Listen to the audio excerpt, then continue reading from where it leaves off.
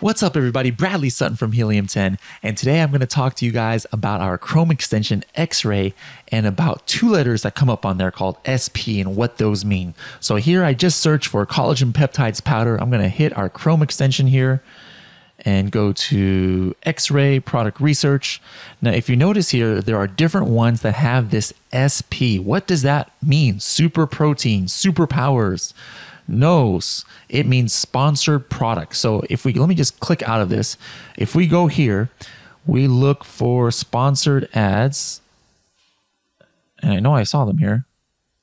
Oh yeah, here we go. Here's one, sponsored ad. All right. So this is not an organic result. This is not organically here. This is a pay PPC ad. Here's that same product that's right here. That's an organic result. But there are different results on here that show sponsored.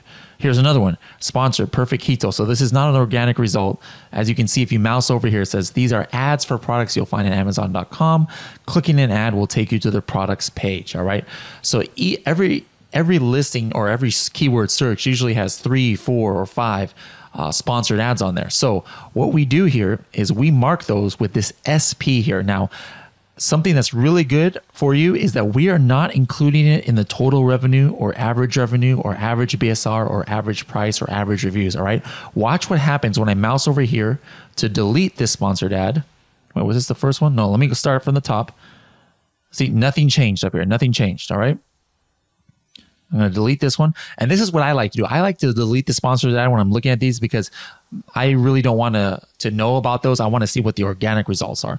But some of you guys might be looking for sponsored ad ideas. So you'd really want to highlight the sponsored ad. But for this exercise, I'm going to delete the sponsored ads from here. As you can see, nothing is changing up here. All right. And there's one more. But now watch what happens to the success score when you take off this sponsored ad. And I don't want you guys to be alarmed. That's why I'm showing you this. All of a sudden, the success score went down to 21. Now, the reason is because sometimes there might be a search result where there are no sponsored ads on page 1. And if that's the case, that lowers the success score because if Amazon doesn't even think or other sellers don't even think that this keyword search needs a sponsored ad, sent to it, then probably it might not be a great keyword to target for you, or it might not be very relevant to buyers. So that's why the success score changes if you remove all of them, but if you remove just some of them, nothing changes up here. So guys, remember, SP is not superpowers, it's sponsored products. So keep that in mind when you're doing your X-Ray searches. Thanks a lot, guys. Have a great day.